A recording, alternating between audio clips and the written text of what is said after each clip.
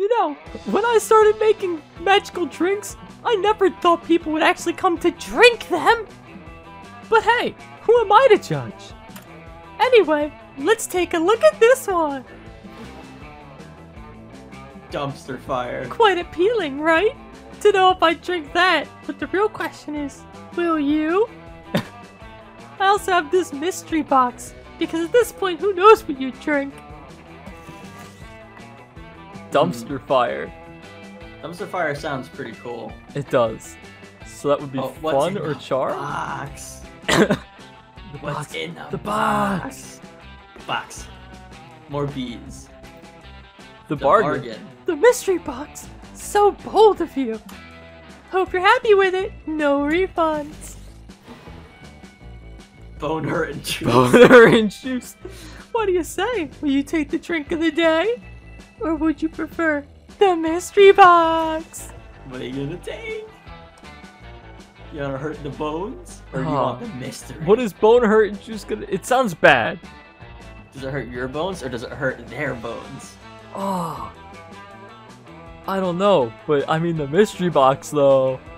You could take the bone hurting juice and you could simulate the feeling of being crushed by Dahlia. Yeah, no, I was totally testing your common sense. And you passed! Your price is the drink you choose. Let's see what we got.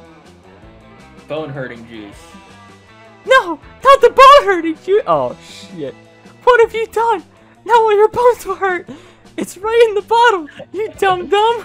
Put it on my tab. Aww. Oh. That barely affected you. What do you mean? I'm below 10s. Dude, I'm all below 10s except... Oh wait, it just reduced everything by 1, okay. Ah, the bargain! Thanks for this weird potion I prepared. Now you receive everything at a discount!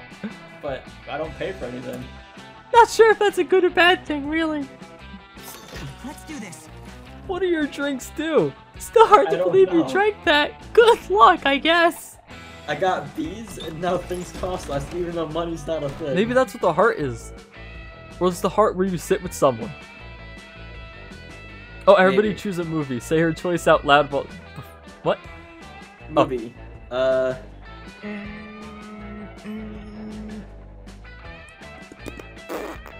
Movie. Kingsman!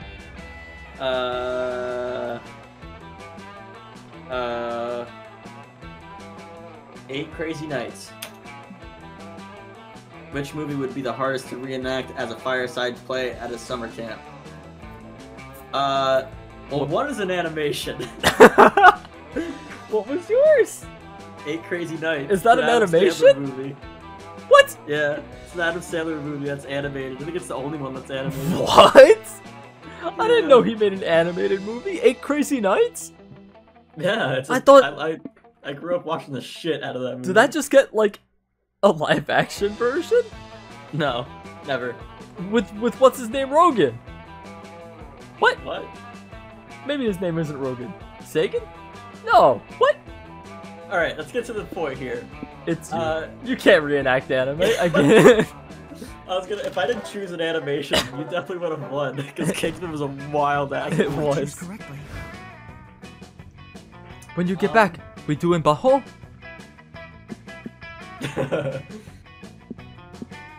Maybe I should just. Maybe I should go up something else. Maybe I'll go do the charm. I was gonna say that. No, maybe I'll go do creativity. Creativity is bottom left. Whoa. We're gonna head into the cabin here. That day, there's a guest speaker at the Monster Scouts HQ. She's a were-eagle. Oh, it's a were-eagle. Monster Scout, here to tell you all about advancing through the levels. Her speech is surprisingly interesting. She started out at Camp Spooky just like you and worked super hard to earn every single badge. She also hints at some possible foul play, including her murdering a higher level scout and wearing her skin as a disguise in order to advance through the ranks. Sure is inspiring. You're too busy flirting with your friends to dedicate that kind of time to Monster Scout. You get everything on set! Oh my god. Oh, I'm so pissed. That's ridiculous. That couldn't have been worse. There's gonna be checks that are gonna be like, you need 8 creativity. Back at your 10, you spot Calculaster fiddling with his ant farm. He's so tender with those small leggy boys. Boys. Hello, friend Nicolas Cage. I was just deriving useful insights about organic life from my ant terrarium. Initially, I was worried that my tiny 6-legged creatures might not be a fitting analog for more complex life forms, but friend Milo helpfully informed me that we are all tiny 6-legged creatures where it counts. Concern averted. Lately, I have been focused on giving my little ants the happiest lives possible. If I can just optimize their tiny ant lives, it will help me understand how to make my larger friends happier as well. Recently, however, I have run into an obstacle. As everyone knows, the happiness of an organic being is directly related to how efficient it is at working. And my ants are quite efficient. I hardly know any humans who could vomit so much material into the mouth of their exalted queen.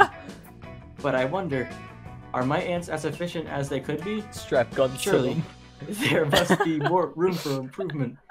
But I have tried everything I can think of without success. Transmitting a mathematical formula for organizational efficiency didn't help, and neither did telling them to do their best in binary. I am at a loss. While calculasters set the bar pretty low in terms of workable solutions, surely you could think of something that will make these ants into harder workers. A yearly company retreat to Miami, the anticipation alone will fill them with determination. Hey, that's Undertale, I think. Is The it? fantasy of yeah. meritocracy. Meritocracy. That's a big word.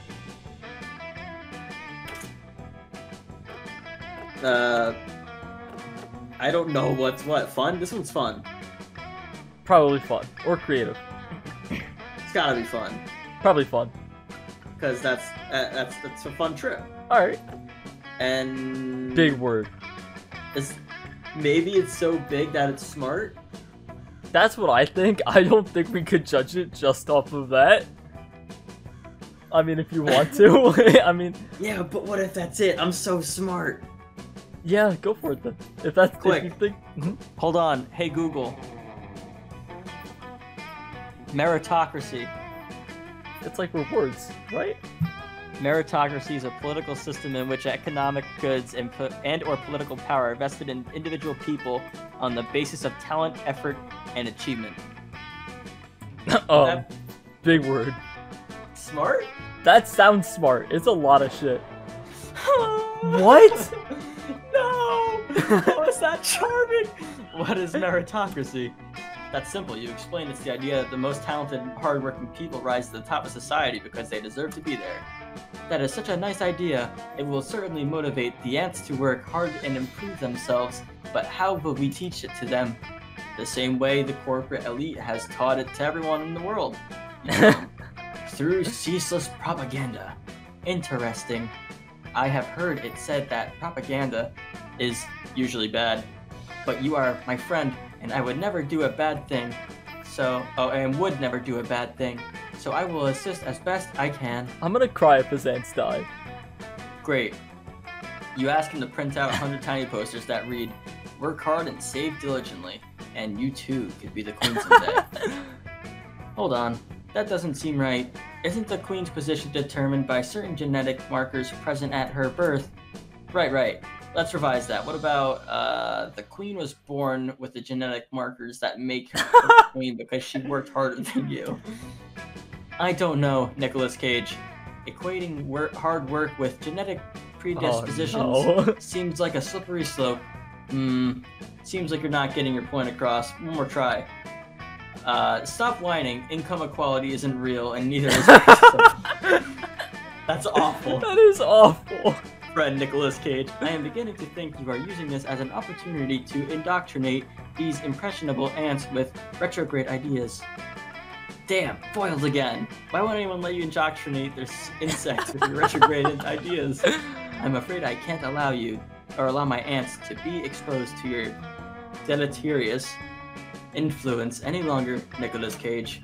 If you will excuse me, I am going to take my aunts to a lecture on political economy and then take the robotic equivalent of a long shower. My disgust circuits are overloaded. Oh. Damn, why do you have to do such a That sucks! Oh my god. Why? Why can't we pick right? I'm so bad at this. Boldness. Get it up there, pal. That day, you venture into the hunt. Why do I have a fire and a flashlight? Everything is going fine, and you're reassured on how brave you are.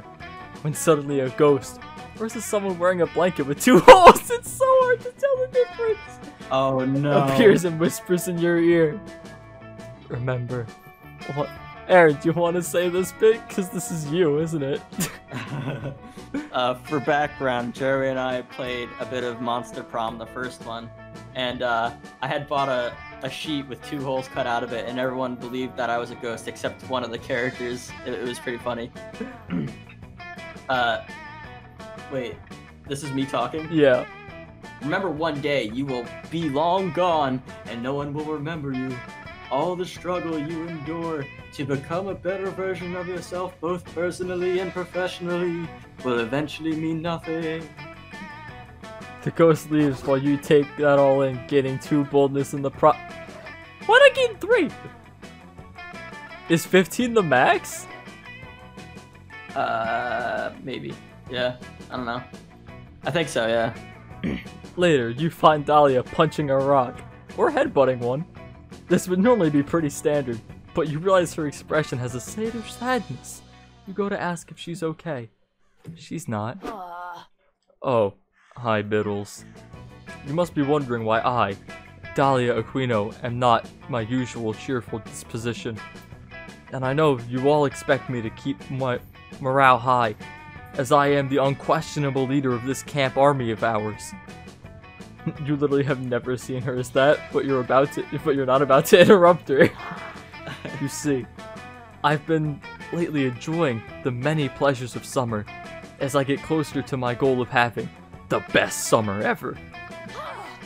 But might all these pleasures be making me weak in the process? I've been so focused on summer, when before my only season used to be the conquest season. I think we all know what the problem is. It's Damien. Yeah, my whole thing used to be being Damien's rival, conquering the 8th circle of hell and all that. But summer camp has opened my eyes. Damien is like super lame. That's right. That idiot has 0 survival skills. I saw him checking a tree's bark to find the nearest McDonald's. He's the silverest of the silver spoons. It's disheartening. I cannot see that wimp as a rival anymore, but a healthy rivalry is an essential part of a warlord's structure to remain strong. I know this because I've watched all kinds of informational documentaries on being strong, such as Dragon Ball and Naruto. I think one of those was even filmed by Michael Moore. So I got worried that I would become weak by having a rival. I started punching this rock in the hopes that we'd become sworn enemies. It's not working. You tell Dahlia that you'll become her rival. A rivalry to remember. Nah, you're just saying that so we can build some sort of sexual tension. I don't blame you. Anyone would leave with the chance of it if it meant they'd get a spoonful of this buff, beautiful bod. But enemies to lovers sounds more like an Arabi or a Joy thing. Not my jam though. Sorry. Note taken. That sucks, but if Dahlia's not into sexual tension with rivals, maybe she's into intimacy, trust, and eventually sexual tension with good friends who help her in her hour of need. Don't overthink it. Just jump headfirst into it. Punch the first person who crosses your path and let the rivalry blossom over time. You've surpassed Damien's level by far. But what if you had a rival that was a horrible creature made out of 14 Damiens? That may level the playing field. Anything that isn't smart, you're probably good. my smarts too. Don't overthink it. I don't know. You know what? It's up to you, Mr. Biddles. Mr. This Biddles. definitely isn't smart. What? Oh, Aaron, I'm gonna lose so much. Only 4 or something. Okay, I'm intrigued. Damien turned out to be a sad little wimp, but maybe 14 Damiens together will add up to something worthy of my time. The math checks out. Does it though? Anyway, you roll up your sleeves and recite a black magic spell you may or may not have created You may have not created a rainy Saturday months ago during your being obsessed with Damien face. Halfway through chanting, you realize you never actually perfected the harem of Damien's spell. Since that evening, you got distracted and derailed into voraciously writing Paul Blart smut. Oh no. To this day, you're equal parts ashamed and proud of the result. Par Plot 3, Mallcock. What fucking go wrong? Huh? Oh, you're Damien. You take it. Whoa, he's a horrible mess. But I guess Damien is that too, so it tracks. Hey you, Macedamians, wanna fight? I am not a spicy red baby.